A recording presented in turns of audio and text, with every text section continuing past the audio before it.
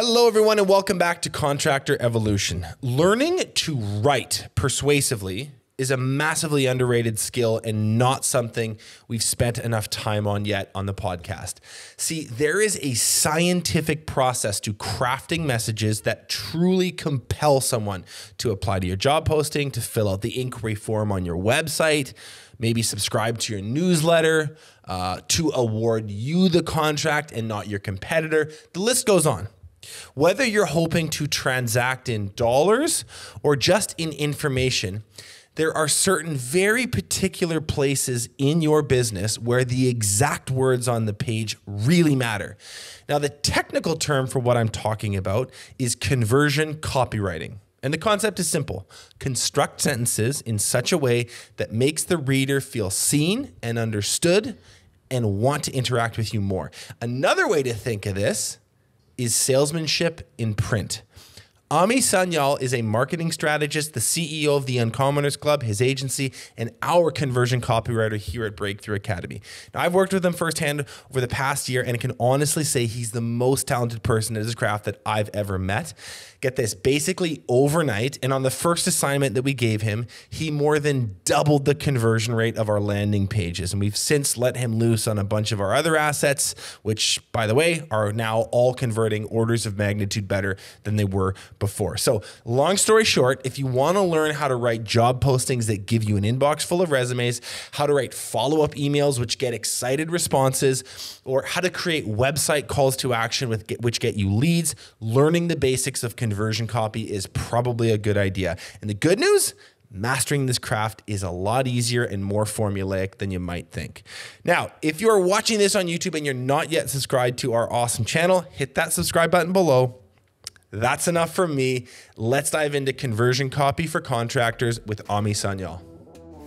You're watching Contractor Evolution, where we unpack the systems, tactics, and skills you need to take your fast-growing contracting business to the next level. You're here to learn what it takes to scale up, work less, and increase profitability. You've come to the right place. Stay tuned to learn what separates the new breed of contractor from the old school, and welcome to your ultimate guide on the business of contracting.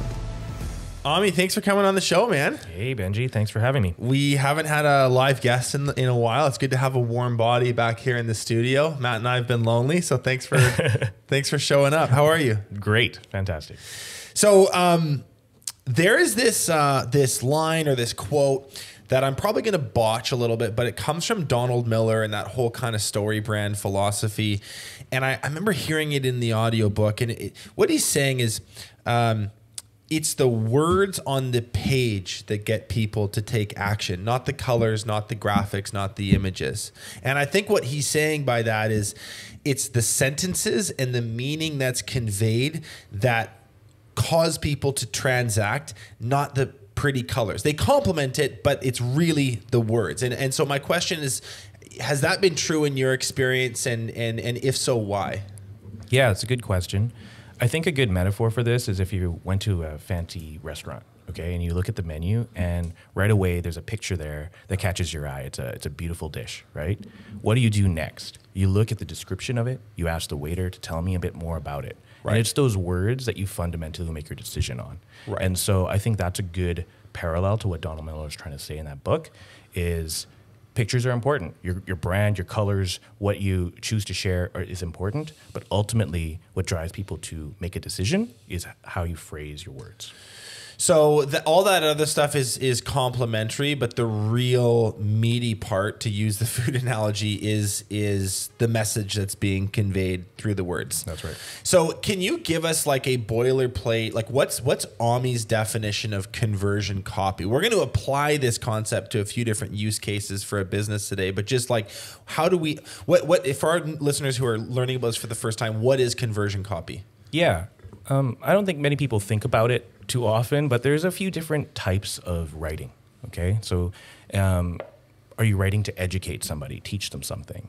Are you writing to inform them about something or entertain them, right? A lot of the TV shows we're watching right now are written by writers, right? So those are important forms of writing. Conversion copy is a very specific form of writing, which is about persuasion, okay? Can we call somebody to act in a way that we want them to. And so where that shows up in our businesses is when we write, are we able to make somebody pick up the phone and call us? Right. Or when we write, can we make somebody hit that apply button and apply for a job opening, right? So we're, the easy way to figure out if it's conversion copy is if there's a call to action in the post, right? There's a somewhat nerdy definition of conversion copy, which is it's salesmanship in print. Yeah. All right. So that's like the OG copywriters. I like that. Kind of go by that. If there's a CTA involved, it probably should involve conversion copy. That's a nice heuristic to kind of guide our thinking and to just go through the examples again. So let's think about it, the archetypal business that you and I both work with now. You could be turning a casual website reader into a buyer, right? Call now for an estimate or book, right. Schedule your appointment, whatever. You could be turning a previous customer into a referrer, right? You could be, you used this example already. You could be taking a job seeker who's just kind of scrolling through job boards, maybe checking out a couple websites, maybe looking at a company their buddy told them about. You're turning that job seeker into an applicant. So I think the central point here is like where it is, you are almost always transacting over something. Yeah. Yeah. Are there places where, so job postings, CTAs on the website, you might be, if your business is a little bit more advanced with its marketing, you might be running paid ad campaigns, you'd be using it there. Landing pages, you may be using it there. Email nurture sequences, sales collateral, those are the things that come to mind for me. Are there a couple areas in the brand environment of the businesses that we're talking about where it maybe like isn't so eligible? Like you're not going to use it on your About Us page, I don't think. So, not to whack everything with the hammer that I have, I think there's a place for it in almost every form of writing, including, I was thinking about this on the drive over here today. Would you want your SOPs in your business, that's writing, right? To have calls to action all over? Well, kind of on one hand, right? Like I do want people to act on the information and maybe that's taken to the next step in the training or whatever. But think about it from what is the main purpose of this piece of writing? In that case, yes, they may need to act, but I really want them to understand. I want to educate them on how we do things, our process. So that's a good example of, okay, I'm not going to get too carried away with the call to action. But an About Us page, again, what is the principal point that we're trying to convey? We're trying to help them understand who we are, why we're different. So I'm going to have touches. It might even have a call to action on that page, but it might not be the fundamental reason for that page's existence. So understanding the role it's playing is really what I think is important. Yeah, and I said this in the intro, but just for our listeners, like to remind you, like we work very closely with Ami. He does a tremendous amount of our conversion copywriting for a lot of the marketing stuff we have out there. And I just pay you a compliment here. Like when you, the stuff that you write, when I read it every time, I'm like, I want that. I want that. I'm convinced. I'm persuaded. People don't like to use the word sold anymore, but I am sold. There's always like something about the message where it's hitting on needs. It feels on some level like you're inside my brain or you're inside the brain of our prospect. And that's why, we've seen orders of magnitudes, like improvements that are like multipliers better than they were before in terms of like how things convert.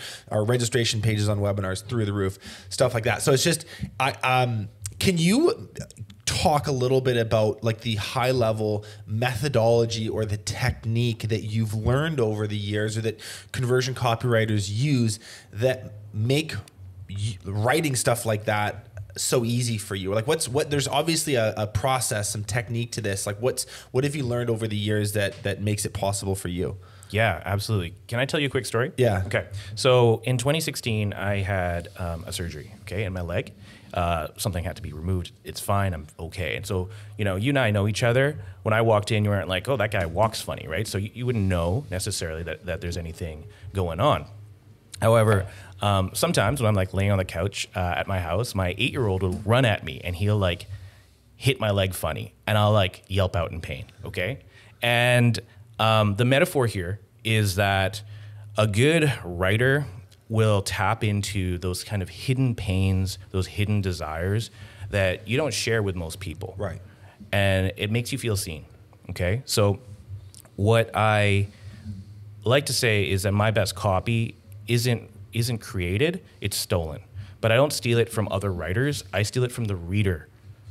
Okay, so what that means is I have a very deep understanding of who that reader is. Right. All right, so Abe Lincoln's got the quote, you know, if you want to chop a tree down, you got an hour. You're going to spend 45 minutes on the axe, right? Sharpening it up. For us as copywriters, what that means is I'm going to spend most of my time really understanding who it is I'm trying to influence.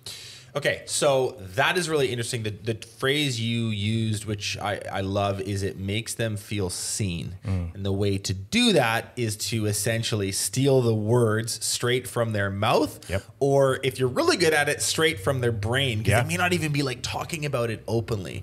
So here's how do you go about extracting that? If it's like this buried in there thing of theirs, what's the process? What's the rigorous steps you follow to kind of extract that? So then the writing later on, that 25% where you actually are putting pen to page, is a lot easier and you're capturing the right stuff. Yeah, it's an exciting question because I think a lot of contractors will feel a little bit overwhelmed with any sort of marketing writing, any sort of writing that's forward facing in the business, because, hey, like we didn't get into the business to become like great writers. And the reason why that feeling is there is often we think of writing as this big creative task, right? But if you have a method, a framework for it, we can shift away from like, okay, I need to have this kind of madman approach to creating ads or job postings, and just keep it really simple. And that's what I'll share right now is the methodology. And so I said we want to get to know our prospect, our reader.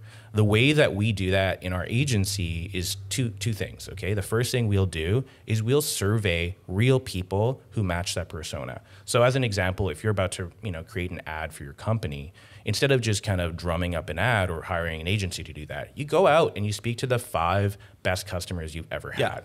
Right? And you get ask them questions that are going to help you understand them on a deeper level, how they phrase their pains, how they phrase the transformation that they were looking for when they came to you. Also, what concerns or objections are they kind of dealing with, or were they dealing with, and how did you overcome those, right? So I'm really looking for how they phrase it, and I'm actually recording their responses instead of taking bullet notes, because I'll put it in my own kind of professional speak, and that's not what we want. We want them to say exactly what they were thinking, and we're going to use that later on. Okay, so that's kind of step 1, right? Is this survey that we go through, and I don't mean go and speak to 100 people.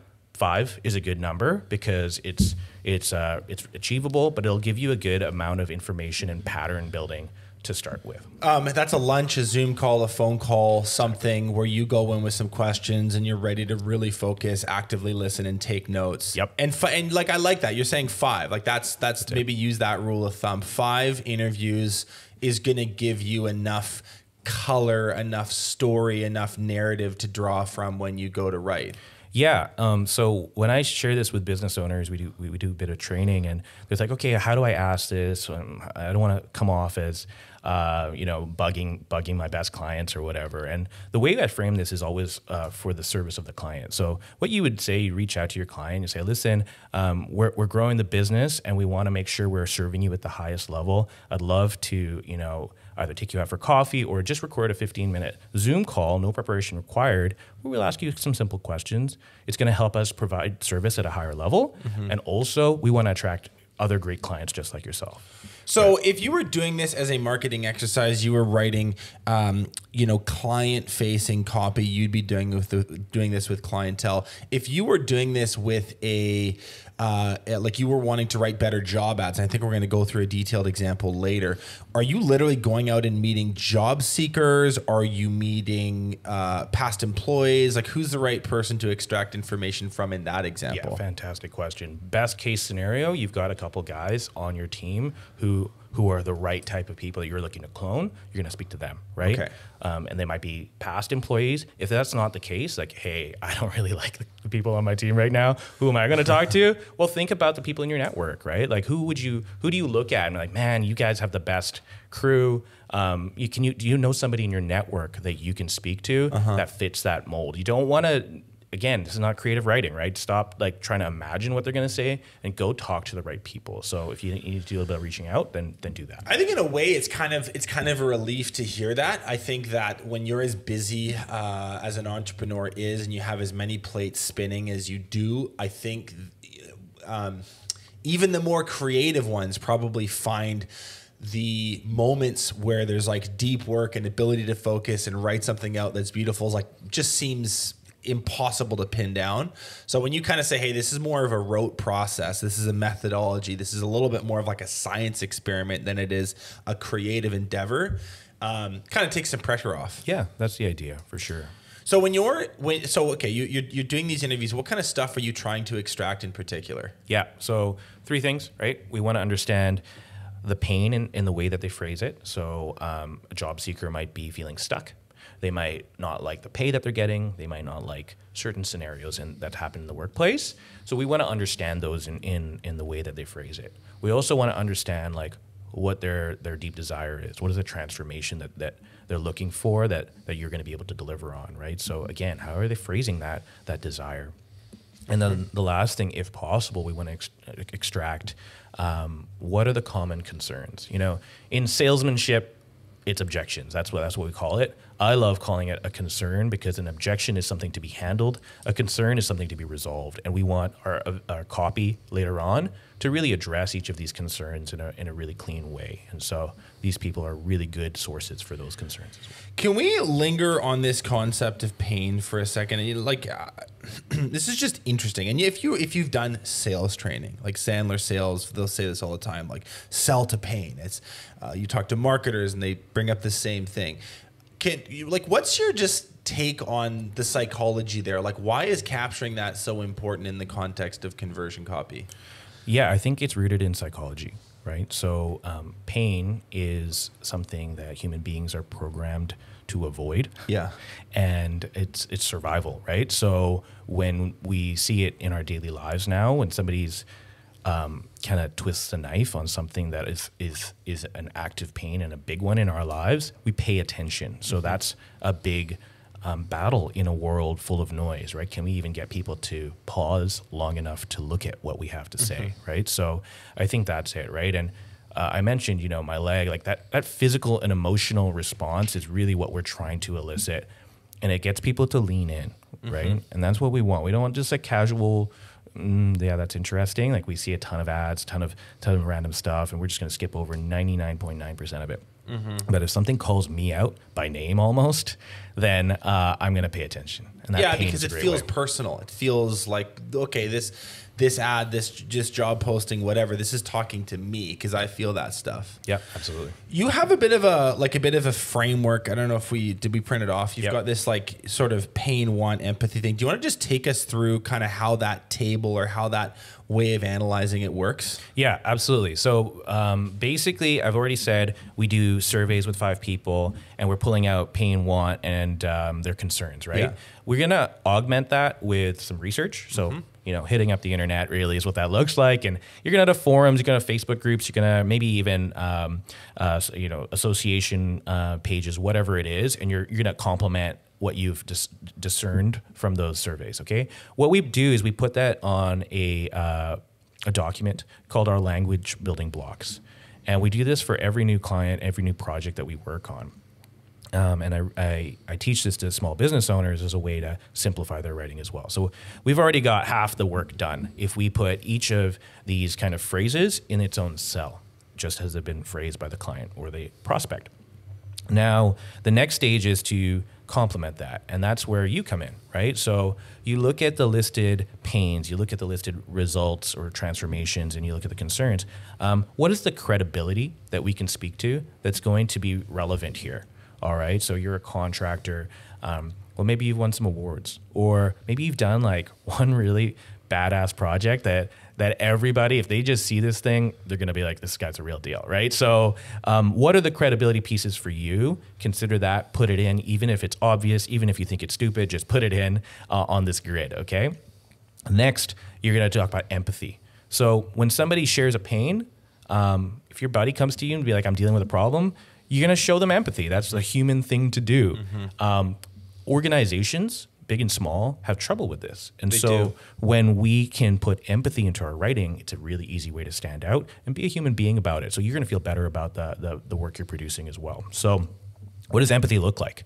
Okay, so if somebody says, I am not getting paid enough, well, could you talk about a story, even just in this grid? Maybe it doesn't end up in the ad, but about how you had a job once that really they underpaid you. The boss just avoided even conversations around pay. Like everybody has this sort of thing, right? So tap into it.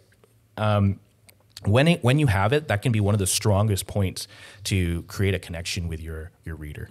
All right. So now you've got a good amount of credibility bullets written down. You've got a good amount of empathy bullets written down. This is when you start forming your ideas around how you're going to speak about the offer and the hooks that you're going to bring people in. And so now you're going to end up with a grid we can show people where I've got a whole table of these cells with great sentences on. This is the source of the writing. And so I actually, when I teach this to people, I say, don't think of this as writing. You're actually just sorting these blocks. And you have like an infinite variety of pieces of content, ads, job postings that you can test now that are grounded in real phrases and data that you've gathered. You're like extracting it from the persona. You get it in the cells, which by the way, guys, this language building blocks thing that Ami has mentioned, we'll make that available in the description if you want to download an example. And this is something you can take home and play around with yourself. It's just very simple, very clean. It'll totally show you how this framework actually works. But you're extracting and you're assembling more than anything. You're not writing from a blank canvas. You don't need to come up with this new and compelling. It's just like, what did they say? Okay, they said this, it goes here. They said this other thing, it goes there. And then you go, and then you pull from that table and basically put the puzzle pieces together. And there's you wordsmith it a little. Maybe put some Grammarly it or do a spell check. But there's your job posting. There's your paid ad. Exactly. There's your landing page. Whatever. The cool thing about this is even if you don't run it through Grammarly, do it, obviously. But even if you didn't, like if you compare a really well polished, perfect grammar piece of content to something that is not polished, that is built with this framework, that one's going to win because it's grounded in psychology. It's grounded in things that people care about, not in like perfect English. Nobody wants to read your essay. They want to understand if you're relevant to their situation and you can do something for them. So the emotion you're extracting in the message matters more than the commas. That's right. Interesting. Did we talk about the hook and crafting a good hook or a CTA? Is that worth dwelling on? Or do you want to do the example? Yeah, we can touch on it and we can dig into the example as well. But basically, one of the things that I would stress is we want to call out a very specific reader almost in the first line, like as early as possible, sometimes the first word, because this is a really important moment where somebody's just going to decide, do I keep browsing? Do I, scroll by, or do I pay attention? And so your hook or your headline is going to be some of the most important pieces of copy that you write to make people pay attention to the rest. And so a really good way to think about any form of writing that you do is that the headline's job is to make people pay attention and go to the article, go to the job posting, ad, whatever. The first line, that has a job too. It's to make them read the second line. And we just keep on going down this kind of this road until we're getting to the call to action, where we've done our job. We've dealt with all the pieces we've talked about, the pain, the credibility, the empathy, all of these things. Now we're ready to say, this is what we want you to do. And now that's an action piece, right? So that's how I like to see that. They're on the opposite ends of the spectrum, right? You've got the hook on the top and you've got the calls to action on the bottom. We have this, we're going to do this like fun little example. Sure. So we just like kind of did a little bit of Googling, downloaded a random job posting, and what we'll do is read through it. And then maybe we can just pick up on 2 or 3 things that we would improve based on this framework that we just went through. Sure. So give it a read. Give it a read. Okay.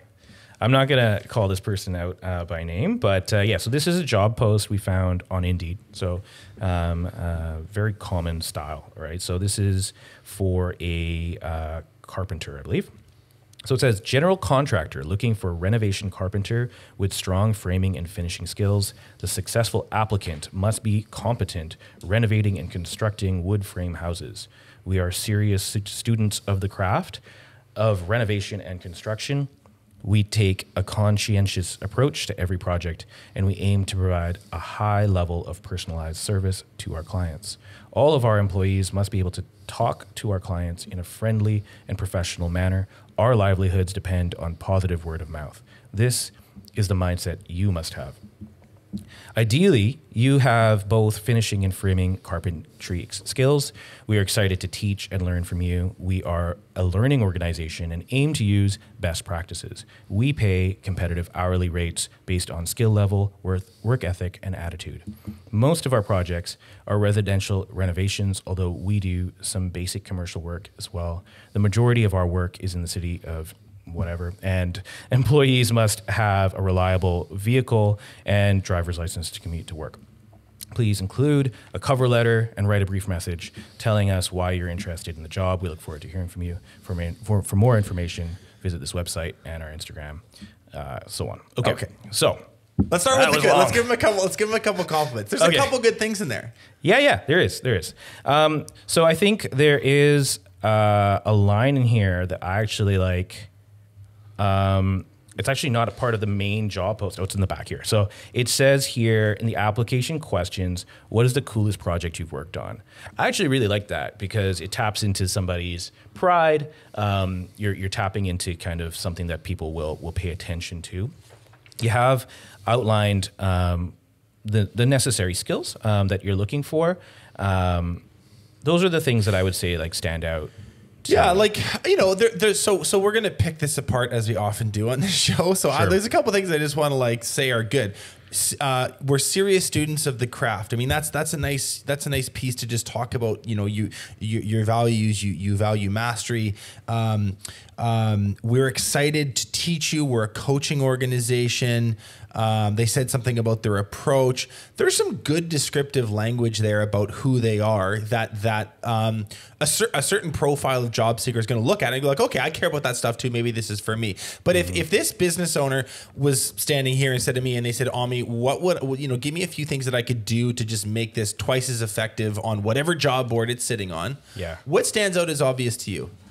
Okay. The first thing I'll point out is the first line. Okay. So we have here, it says general contractor looking for a renovation carpenter with a strong framing and finishing skill. Okay. What's wrong with that? Okay. You're starting with you, right? Like you as in the contractor.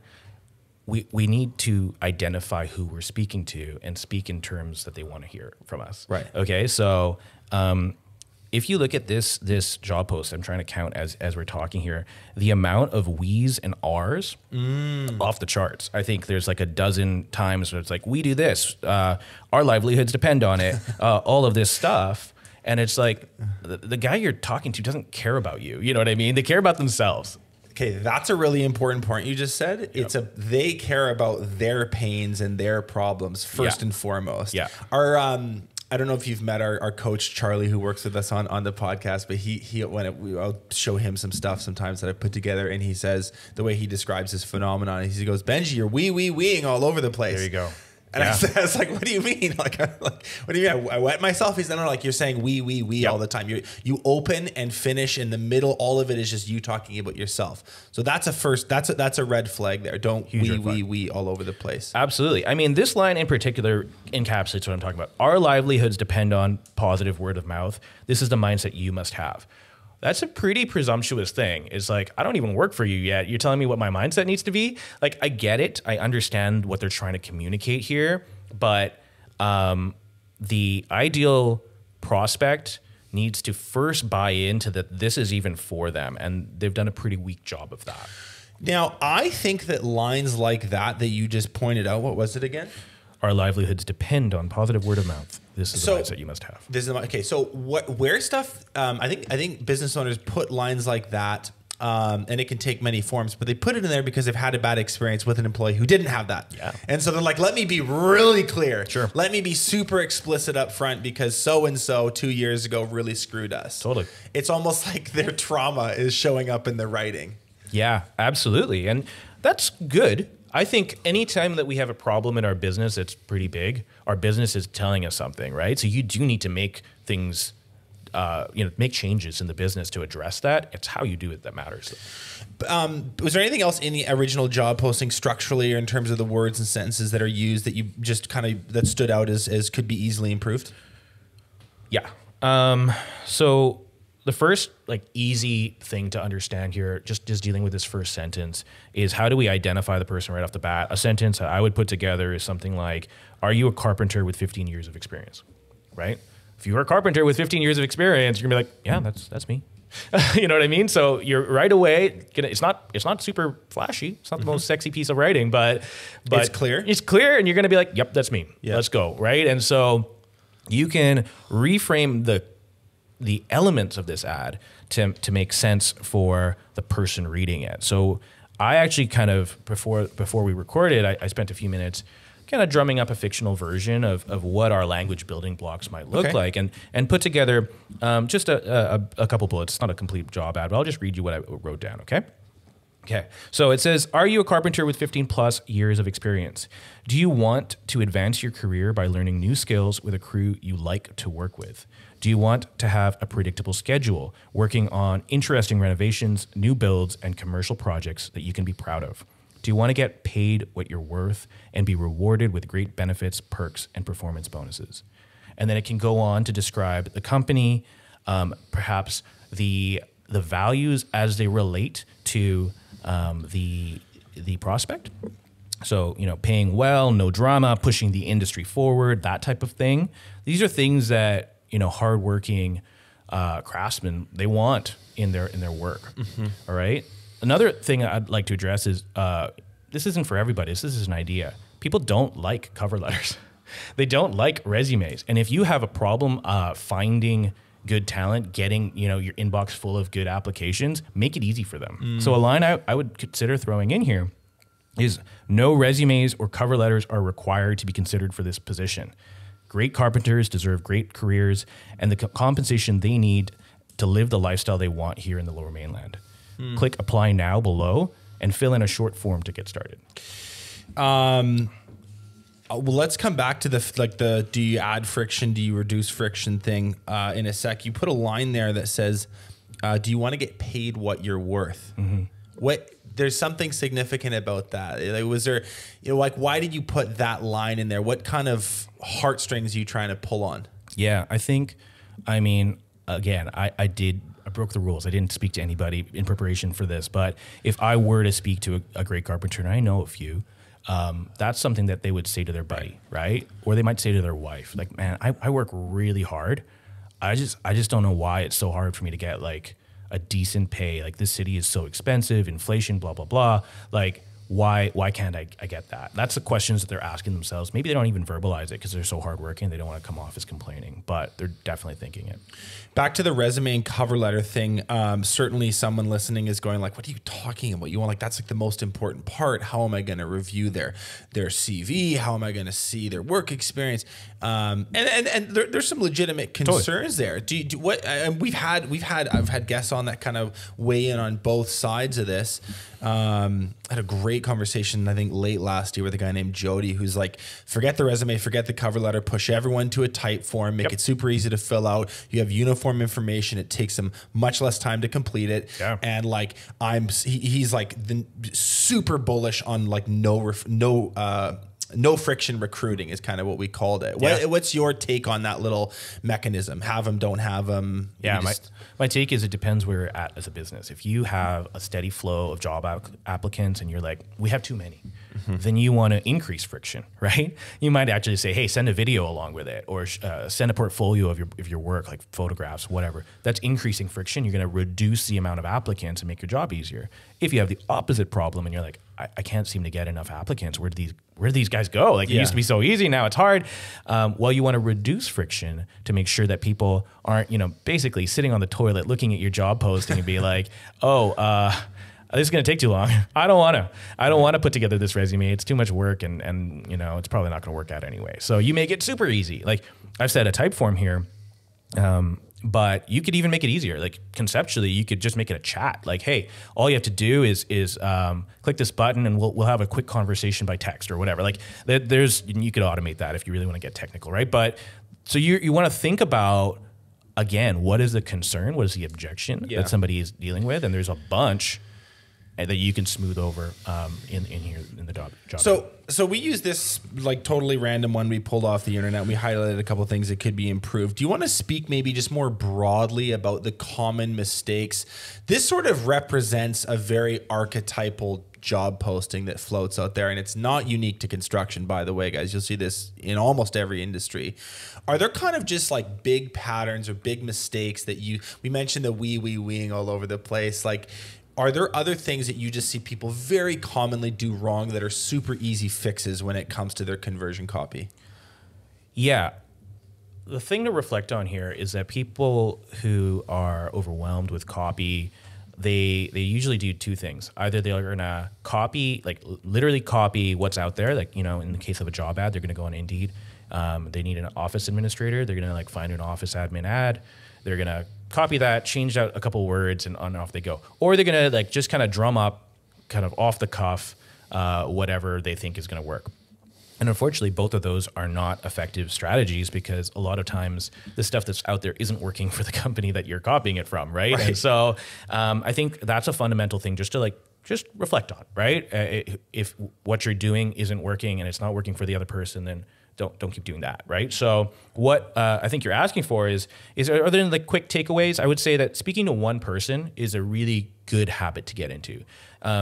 Versus, speaking to many. And we're talking about like literally the pronouns that are used in the sentences. Yeah. So you say you, not them or you guys, or like you're the actual, like the words that go on the page need to be sort of singular and directed at one individual person. That's what you're saying, right? That's what I'm saying. Yeah. I had a client who did a video VSL, a video sales letter. And the first line was, "Hey everyone," right? And right away, that's saying that this is to an audience. This is some guy talking to an audience. But if that person had said, "If you are," right? Like if he'd identified that person right away, it's using that "you" sentence. Sometimes I like to use somebody's name in copy, right? Like that we can do that with things like email and other tools. So the more specific that you can be on the reader that you're writing to, the better. And ideally, it should feel like one person talking to another person. That's a conversation that would be almost rude to break up by walking away, right? And so that's just sort of human behavior, right? We appreciate and value things that are for us, and we appreciate and value things when people are being real with us, or they're speaking to me as a human being. So speak to one person. What else? I would say that we really want to remember to understand that relationships of sentences. I already reflected on that earlier in saying, okay, this sentence needs to be so good that somebody couldn't walk away, right? It needs to be so strong that I'm going to read the next one. So really, that simplifies writing in general. Is just like, okay, does this sentence make me want to walk away? Like, just stop. It's boring, or I'm gonna keep going. And I think that really links well to my next point, which is sometimes you'll get to the end of this process of using the language building blocks, and you're like, oh, this is really long. You know what I mean? Like, I've addressed every concern here, and now this piece of writing is twice as long as what I'm seeing out there. Bless you.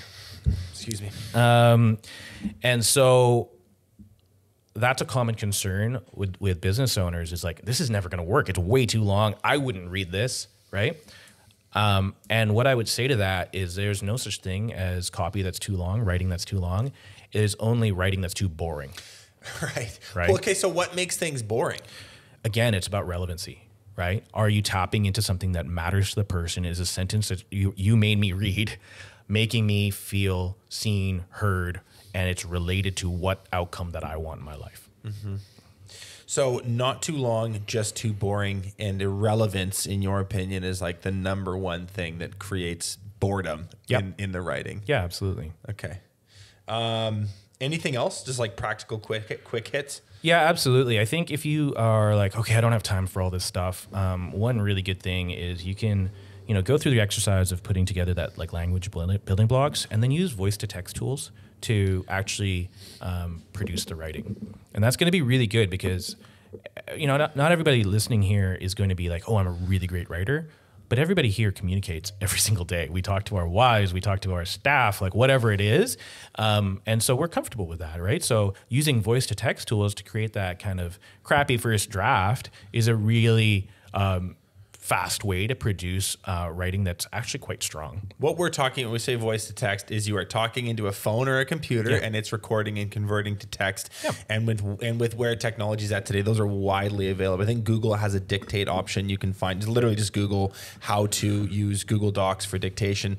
Otter.ai is another good one. There's thousands of things out there that will help you with this. But you're saying the initial brain dump, which is where I think a lot of people get stuck and don't ever move past, because it's overwhelming. It's a blank canvas. It's an empty document. Where do I even start? If you just kind of go from the dome into your phone and then look at what you have, you could, if you've done the research well, you could potentially literally just like edit straight from there and have something that's totally viable. Absolutely. Huge time saver. Absolutely. And it's also a little bit more natural to think about this as if you were like, having drinks with somebody, right? Like you're actually talking to somebody, or you're like calling your buddy on the phone. Like, how would you phrase it then? Because you're going to use different types of words instead of falling into corporate speak. Even small companies, we tend to just gravitate towards that. So weird. So yeah, if you're just like, okay, how would I say this to, a very specific person I have in mind, Mark, you know what I mean? How would I talk to Mark if I was trying to recruit him again? Right. Or how would I talk about this to, that homeowner that was so fantastic? How would I do it? So that would be a really cool tool. And it's like native in most pieces of technology now, so you don't have to look far. And then the final thing I would say is, if you're overwhelmed by this stuff, like just become a student of it. And the way to do that is to create what we call a swipe file in marketing, right? So just if you see a good piece of advertising or a great job ad that made you pay attention, then just file it away. You don't have to do much else. If it's a folder on your computer or Evernote or whatever you use, I don't really care. It's just get in the habit of saying, oh, this made me pay attention. This made me buy something or sign up for something or whatever. Just save that. Especially if you're like, oh, this has been running a really long time. When things run a really long time, they're making money for somebody. So that's a really simple way to get better at writing, is just paying attention to what makes you lean in.